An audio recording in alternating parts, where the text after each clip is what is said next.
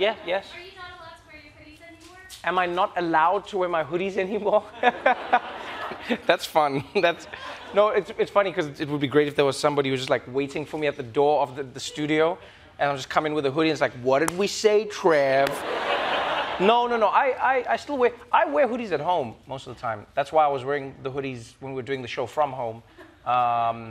And then now, I actually like not wearing the hoodies when I'm doing the show because then I know there's a difference between being at home and doing the show. Do you know what I mean? Because at some point, it's like, say again?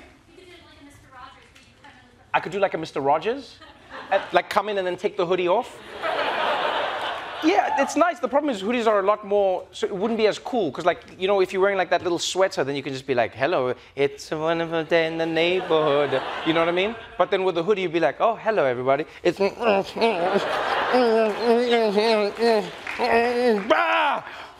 So, I'll think about it, though. I'll think about it.